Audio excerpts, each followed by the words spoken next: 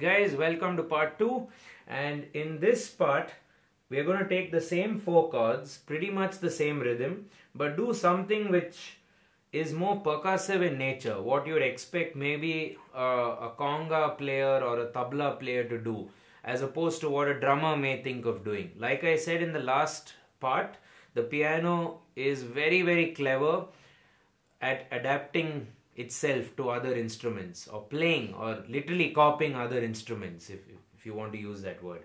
So you have arpeggios which can be played like this. Let me just show you once and then slow it down.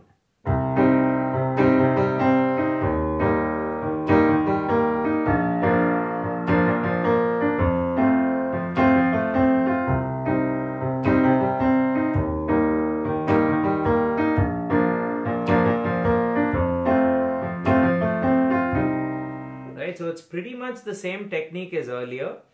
The only addition is a triplet which is quite fast, so I don't do. It's going to be very aggressive and people are going to probably throw something at you. So with the arpeggio, what happens with an arpeggio is it makes something which is faster a little more mellower. Right? If you play chords really fast, especially on a piano which is, I would say, a one-stroke instrument, unlike a guitar where you can play with 2 strokes, and that makes it more interesting sonically. The piano is pretty much a one-stroke instrument. That means you're just hitting down. You don't have an up hit, right? I wish we had one, but we don't. So you go. Okay, let's get that C minor thing first. So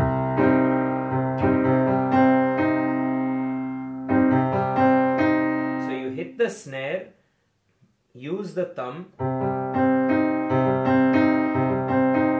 and start the arpeggio not from the exclusively the right hand, you start it from the left hand. So you go. The same thing repeats for the other chords. Let me show you C minor, get C minor, and then you can do the other ones.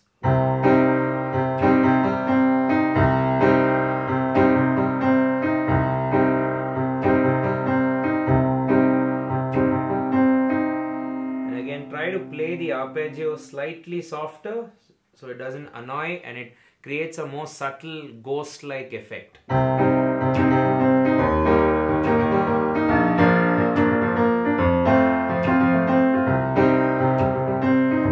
Snare hits are still aggressive, but the arpeggio is just adding a color.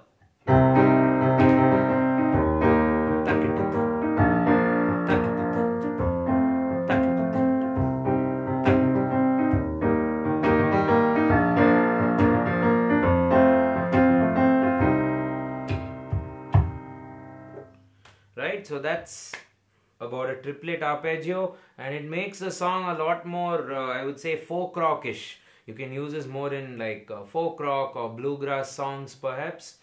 So yeah, again, pretty much the same chords, C minor, E flat, B flat, F. It'll work for songs like Radioactive and Boulevard of Broken Dreams, and I'm guessing a host of a lot more songs. If you follow, Indian film music or electronic rock or any such genre, it could work. And the main reason why I did this video is to show you that the piano is very much a rock instrument, and it can definitely play with a guitar or even without a guitar. You have a lot of artists who perform without a guitar. It's just a trio or something. Right, again, this is Jason here from Nathaniel School of Music. Hope you found the lesson useful. If you did, please share it with all your friends and fellow musicians, and also subscribe to our YouTube channel right now, please. Go and hit that button. And there's also a bell thing where you get notifications. You know where that is as well. Click that and follow us for more videos coming your way.